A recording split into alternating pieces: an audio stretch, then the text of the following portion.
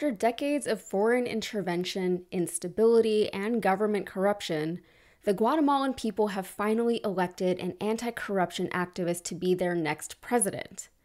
But as the ruling class elites fear exposure and consequences for their own corrupt behaviors, efforts are already being made to interfere with a peaceful transition of power, with government forces calling Bernardo Alevaro's landslide victory into question. The response? The Guatemalan people are protesting.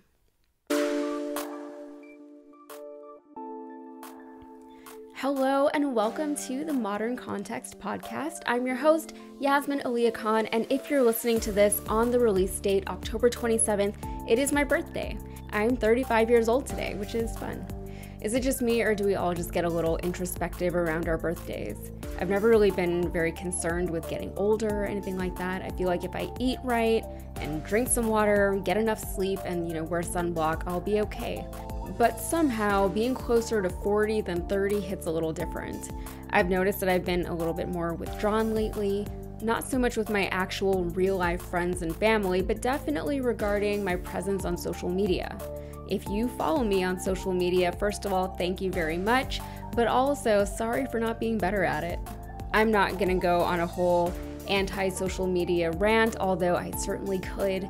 But suffice to say that there are things that I would rather do instead of scrolling on my phone, and I've been doing them. I had some family in from out of town, so I hung out with them. I went to Austin a couple of times. I saw the Killers at Formula One. That was a lot of fun.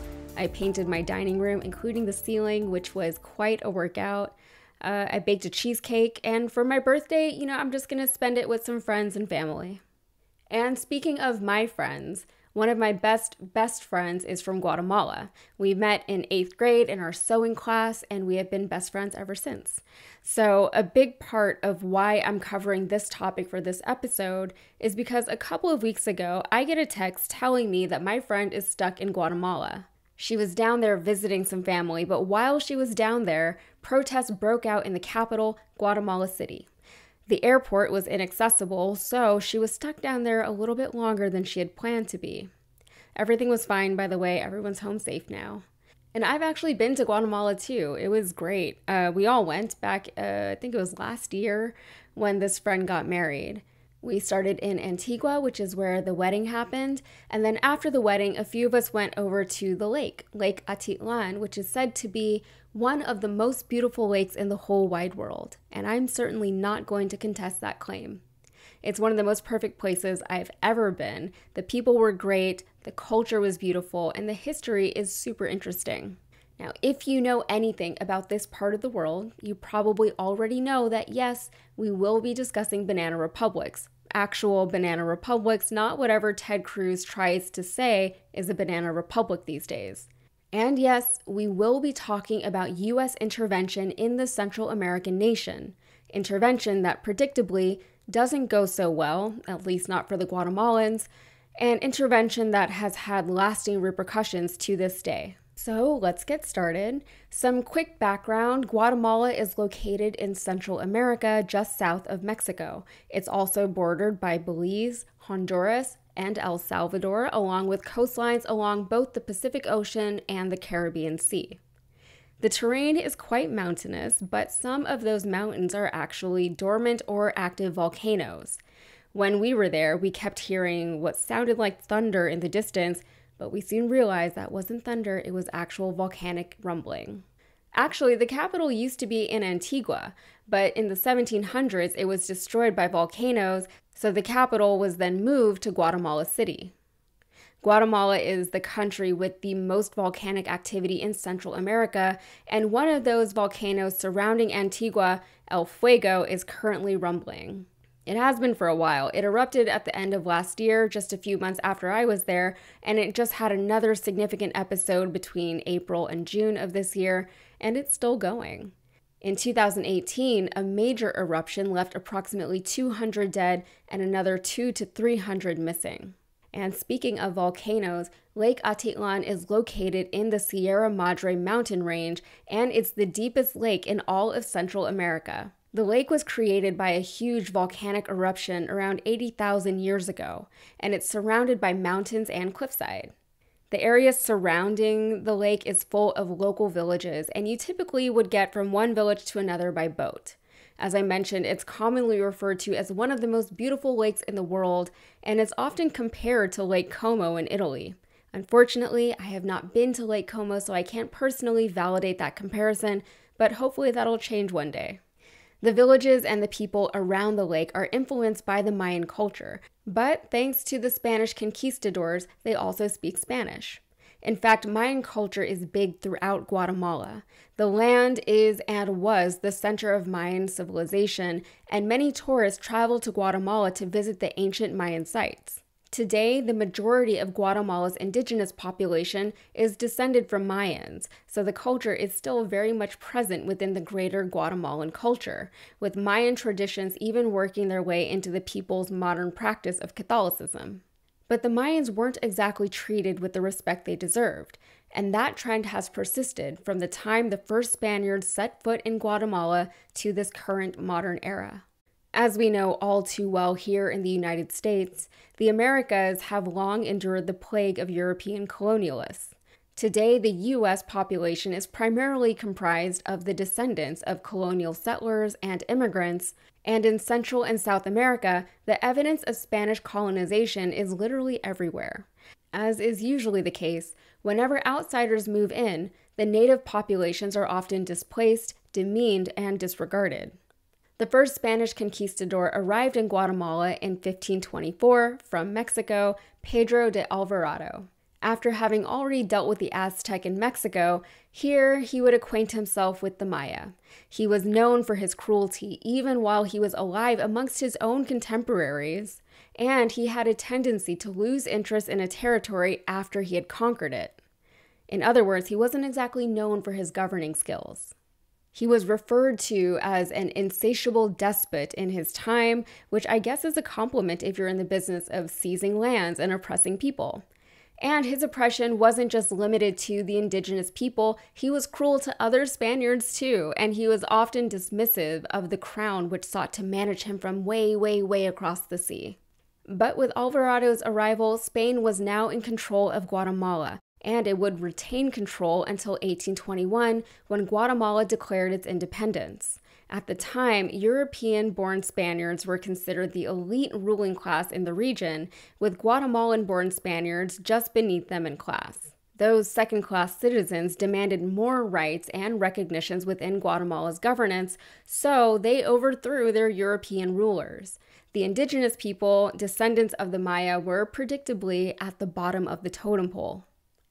So following independence, Guatemala had a brief 2-year stint as part of the Mexican Empire, and then it became part of the United Provinces of Central America, which consisted of Guatemala, El Salvador, Nicaragua, Honduras, and Costa Rica.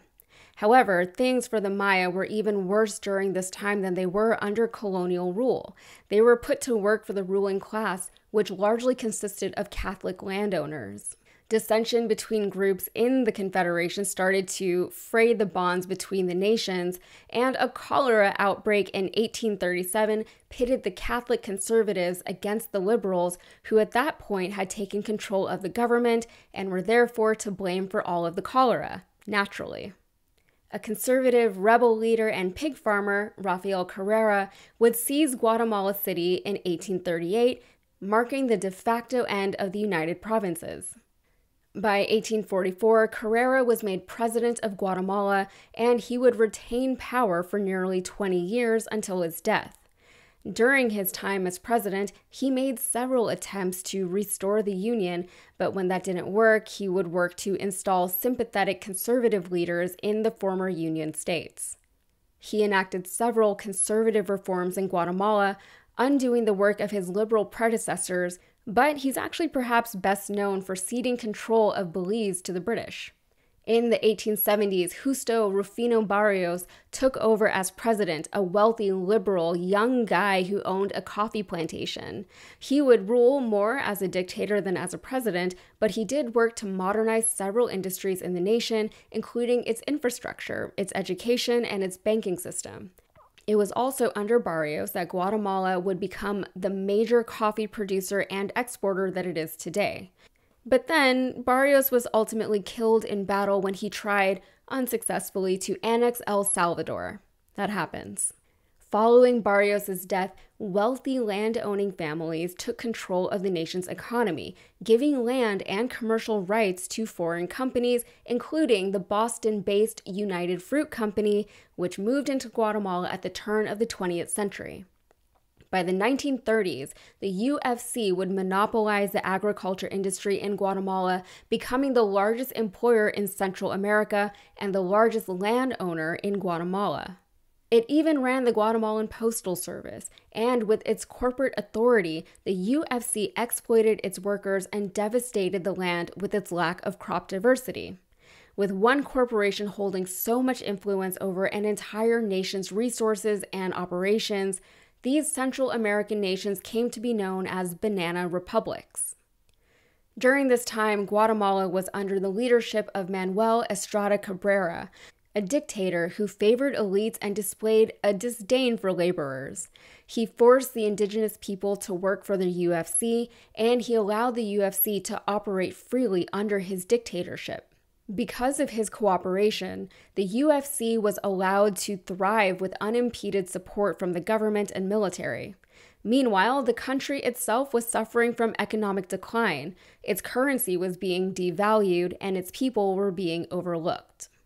Estrada Cabrera was eventually overthrown from government in 1920, following protests from university students against government corruption and injustice towards the indigenous and working class.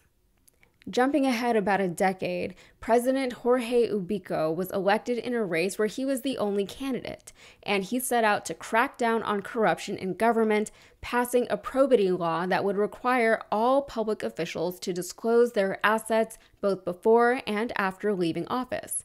And while that sounds pretty good, there was no one to monitor his own asset acquisition, so he bought land across the country at incredibly low prices that he conveniently set himself.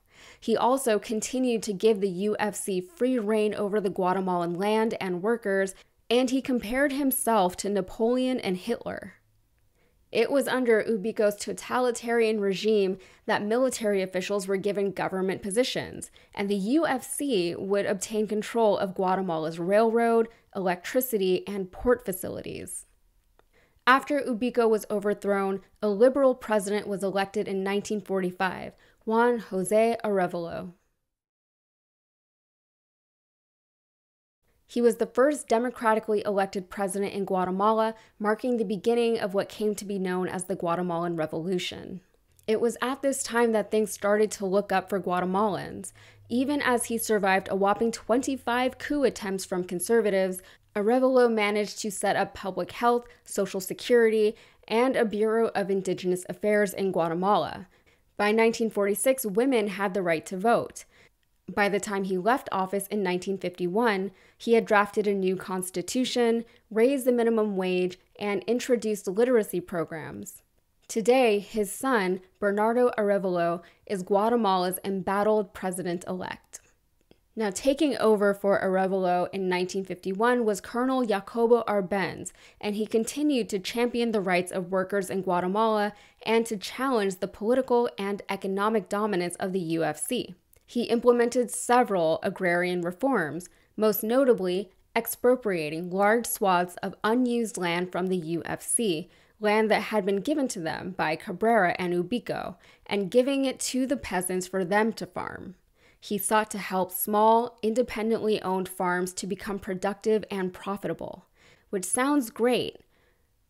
I mean, I guess it depends on who you ask. Monopolies don't like to be challenged, and Arbenz was bad for the big banana business. The United Fruit Company appealed to the Truman administration in the United States, complaining that they were losing money with this communist in power. At the height of the Red Scare and McCarthyism, and at the start of the Cold War, Truman approved a coup in Guatemala to install a more conservative leader who would be more cooperative with both the United States and United Fruit. When Eisenhower took office, he was even more committed to eradicating communism abroad, not to mention his Secretary of State, John Foster Dulles, had interests in the UFC. That guy now has an airport named after him. After a 10-day siege that involved bombings of Guatemala City, naval blockades, and anti-government propaganda campaigns, Carlos Castillo Armas was installed as the new leader of Guatemala. A decade of democratic reforms were quickly undone by Armas, and Arbenz supporters were succinctly dealt with, either arrested, exiled, or killed. The UFC was allowed to maintain its dominance in the region, and it resumed its modus operandi of exploiting the indigenous people. But revolutions don't die so easily. Revolutions are ideological. They take more than military force to eradicate. In fact, the CIA coup would only serve to radicalize rebels against the illegitimate government, the United States, and the UFC. A rebel armed forces group was formed, and by 1960, Guatemala was engaged in a deadly civil war that would last 36 years. Knowing what we know now regarding the CIA-backed coup, the military dictatorship, the UFC, etc., calling it a civil war feels like a bit of a misnomer, doesn't it? Guatemala had managed to correct its course after suffering centuries of colonial rule and then decades of dictatorship. The democratic revolution of the 1940s and 50s had been hard-fought and hard-won, but it wasn't even given a chance to thrive because foreign interests didn't allow the people the dignity of governing themselves. After the coup, the United States didn't leave the country. It was still there, essentially propping up the puppet government that it had installed. It had successfully destabilized the nation for its own interests, and when it caught international backlash for its actions, the U.S. then attempted and failed to find links between the Arbenz government and the Soviets. Meanwhile, the Guatemalan people, after having been given a glimpse of what life could have been, had that dream ripped from their hands as they were plunged back into a life of subservience and disrespect. The Guatemalan Civil War was one of the deadliest Latin American wars during this time. Over the course of more than 3 decades, more than 200,000 Guatemalans, mostly indigenous, were killed. Thousands more went missing, an estimated 100,000 mostly Mayan refugees fled to Mexico, and to make matters worse, an earthquake in 1973 left 1 million people homeless. The U.S., for all of its pro-democracy rhetoric that it would hide behind throughout the Cold War, was hesitant to support actual democracy abroad, especially when it didn't serve U.S. economic or political interests. In the years following the coup, voting rights were stripped from roughly 75% of the population, and government opposition was suppressed by secret police and military operations. Ironically, leftist ideologies would actually gain popularity within the country in the years following the coup as a direct result of the U.S. involvement. By the way, the coup actually did little to help the United Fruit Company. With the country now incredibly unstable, the UFC saw profits and stock valuations decline. The Eisenhower administration, which had enacted the coup initially at the UFC's behest, busted up the monopoly, and by 1972, the company was out of Guatemala. By the 1980s, General Efrain Rios Montt, an evangelical Christian conservative, became president/dictator, coming to power by coup, and he oversaw some of the worst brutality Guatemalans would suffer during the Civil War era. He would kill thousands of people from hundreds of villages, mostly indigenous men, claiming that they had communist or rebel sympathies.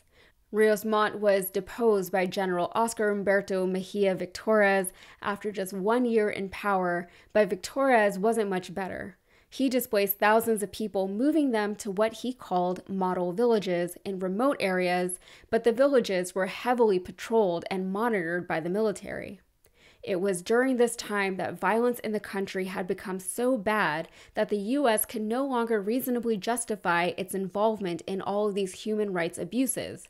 So it finally, 30 years after the coup, cut off military support to Guatemala. And then, without U.S. military support, Guatemala was finally able to elect a non-military president. They elected a civilian who was more or less a lame duck, with little progress being made regarding power balances in the country. The 90s saw a few quick changeovers of power, with one president attempting unsuccessfully to establish a dictatorship, and by 1996, under President Alvaro Arzu, a peace agreement was finally negotiated and the Civil War officially ended.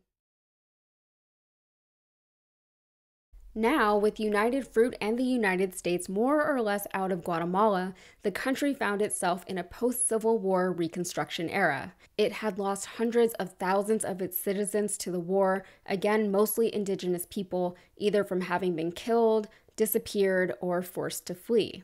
The villages still suffered from poverty, lack of opportunity, lack of education, and lack of adequate medical facilities. And the next couple of decades would see bad faith politicians embracing and attempting to conceal corruption once in office.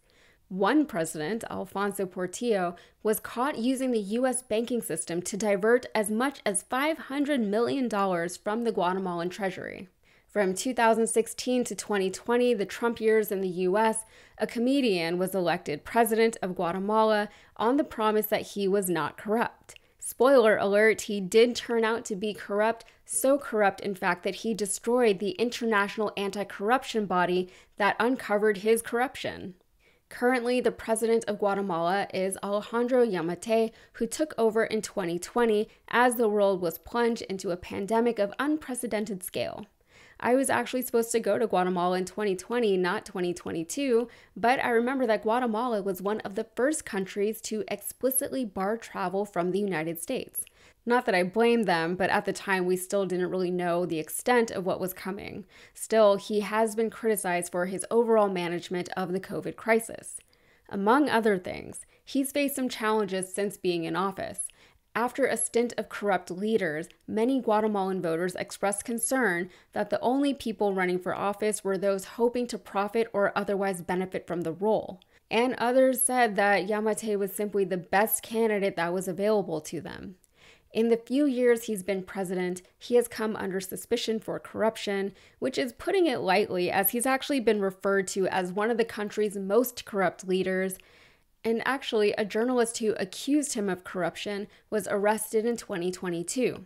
Assassinations, forced exile, and threats of violence or financial ruin plague the political opponents and social leaders fighting for indigenous and environmental rights, among other things, and he himself recently survived an assassination attempt.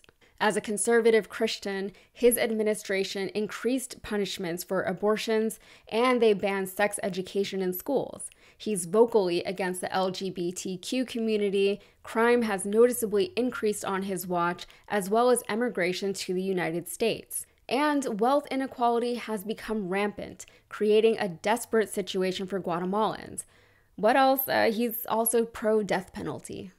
So Guatemalans are more than justified in being frustrated with bad, corrupt leadership. This time they elected a familiar name with a familiar platform, Bernardo Alevaro, an anti-corruption candidate who is hoping to follow in the footsteps of his Democratic Revolution-era father, former President Juan Jose Alevaro.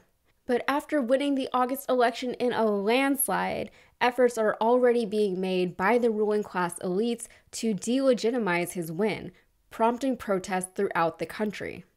Alevaro, who is the general secretary for the Seed Party, is a center-left/progressive party that was founded in 2017. In 2019, when Yamatei was elected president, the Seed Party candidate, Thelma Aldana, was a jurist who had served as the president of the Guatemalan Supreme Court and as attorney general, and she had been active in the fight against government corruption. She was the frontrunner in the race until she was disqualified on unfounded and unproven claims that she herself was corrupt. There was a paperwork discrepancy with her running mate, and they used that to remove her from the race entirely. Of course, she had also pledged to reinstate CICIG, the anti-corruption outfit, if and when she was elected president, so I guess they figured it'd be easier to just get rid of her ahead of the race rather than have to deal with her after the fact. Anyway, she's now living in exile in El Salvador.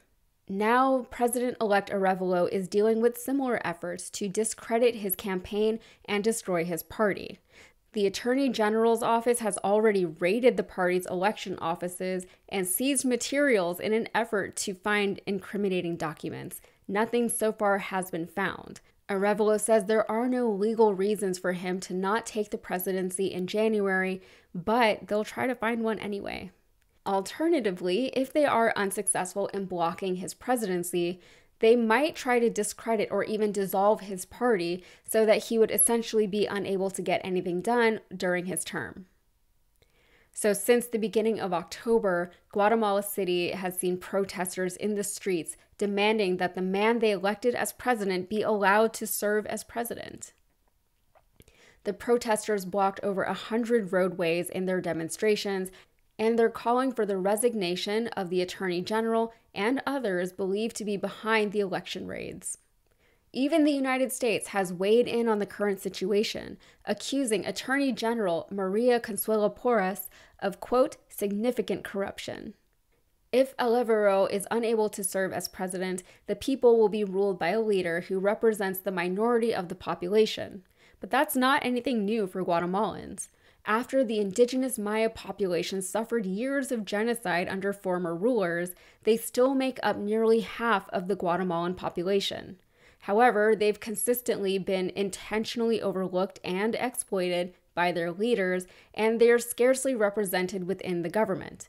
Now, part of that probably has something to do with the fact that a large percentage of that population is illiterate or uneducated, thanks again to the government continually choosing to exploit them for labor rather than educate them or otherwise invest in their communities.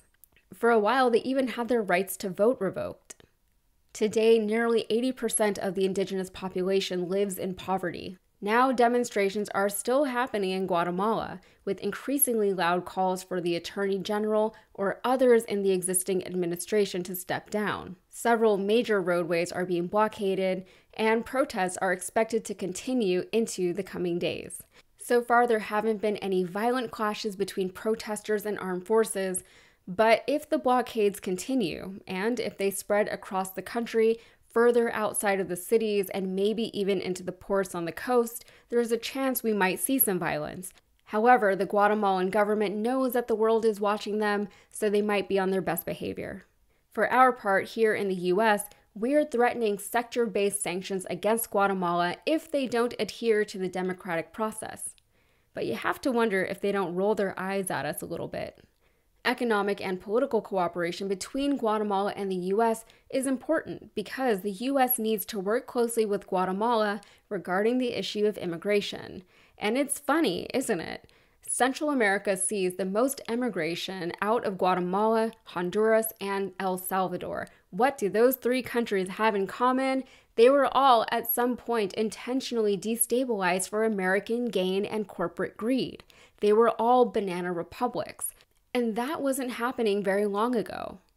20 years after the U.S. backed a coup in Guatemala, we did the same thing in El Salvador. The United Fruit Company is still around, they've just rebranded. Problems don't go away on their own, but it's duplicitous, to put it nicely, to intentionally wreak havoc in someone's country and then chastise them when they struggle to put it all back together. And going forward, this will likely become more of a problem for the U.S. The U.S. tends to portray itself as Captain America, the world's superhero who's there to save every smaller nation from the communist Red Skull, or from the terrorists, or from whoever they need saving from. But other countries are now understanding how insincere those motives often are. They're now seeing and living through the consequences of bad faith U.S. interference from decades prior. So it's becoming more and more difficult to reconcile the pristine Chris Evans Captain America imagery with decades of instability, bloody civil wars, and more. Maybe the US will actually have to walk the walk eventually, or maybe our politicians will continue to just say what needs to be said in the moment that it needs to be said without much concern for optics. Either way, it is good that now, today, the US and other nations are reminding the Guatemalan government that they've got eyes on them and that there will be consequences for violations to election integrity. But the Guatemalan people just might need to keep this up until January. All right, guys, that wraps up this episode. I'm gonna go do birthday things with my Guatemalan bestie and a few others. And I hope you all have a great weekend too, however you end up spending it and whoever with. Be sure to come back and join us in the next episode of the ModCon Pod. I would love to see you again. In the meantime, I would love to hear from you. Reach out to the show at hello@modconpod.com with any suggestions or questions you might have for us. Also, don't forget to follow and subscribe to the show wherever you get your podcasts. Find us on YouTube and tell your friends all about us. And of course, thank you for listening. I'm so glad that you've made it this far, and I can't wait to see you next time. Cheers. Modern Context is a Rabble Babble production, produced by Brandon Morgan and recorded live in Houston, Texas. For Modern Context, I'm your writer and host, Yasmin Aaliyah Khan.